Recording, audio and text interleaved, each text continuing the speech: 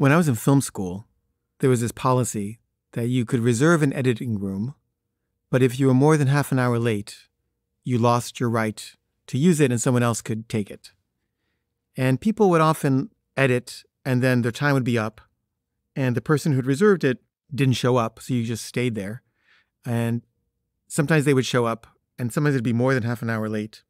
But if they showed up and they had assigned the thing, you would give it to them because, you had to drive there and park and it was a lot of work to get there.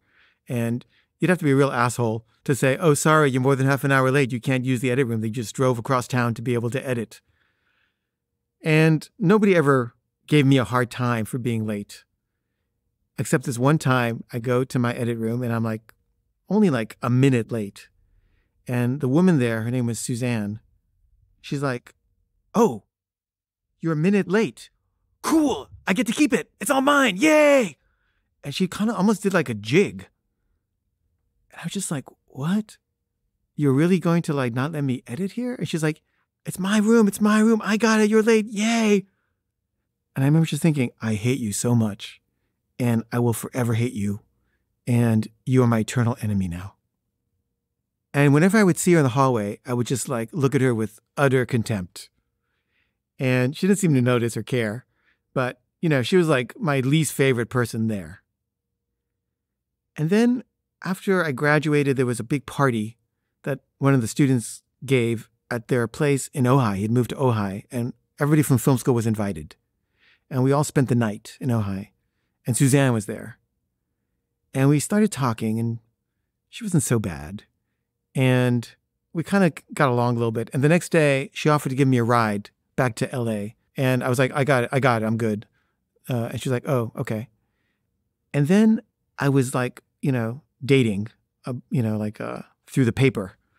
And I went on a date to go see a movie with somebody who I didn't know. There were no pictures back then. It was before online dating. And I meet this woman and I'm just as soon as I see her, I was just like, oh God, how do I get out of this? And she was not only not attractive, she was also tedious and dull and pretentious and egomaniacal, and I just couldn't stand her. But we eat some food and then we go to this movie and I'm just thinking, how do I get away from this woman? And I saw Suzanne at the movie theater and I was like, Suzanne, it's so great to see you. How's it going? And I hug her and she's like, what's going on? And I was just so friendly to her because I was trying to get away from this other person. And we watched the movie and I'm thinking the whole time that as soon as it's over, I'm just going to leap up, say goodbye and rush over to Suzanne and ask her if she wants to have coffee with me. And this is how I'm going to make an exit from this bad date. So it ends. I say, thank you so much. It was great meeting you. Goodbye. And then I went straight to Suzanne. I was like, hey, you want to have some coffee? It'd be great to catch up. And she's like, surprised, but she's like, okay. So we go to have coffee.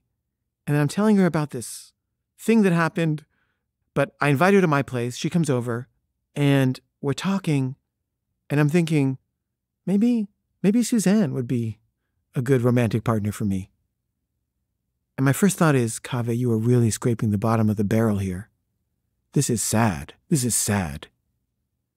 But we end up going on a date.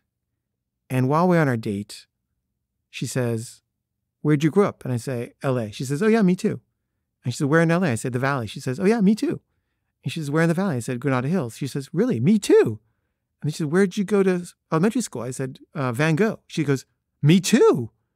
And then she says, who'd you have for fourth grade? I said, Mrs. Temple. She said, oh my God, you're Bobby Zahedi.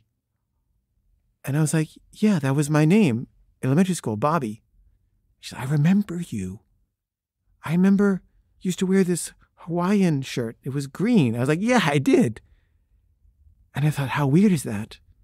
That we went to the same elementary school and we're in the same class. And now we're on a date. And I thought, this can't be a coincidence. I think we're supposed to be together. And I guess I'm supposed to marry her or something. So I did.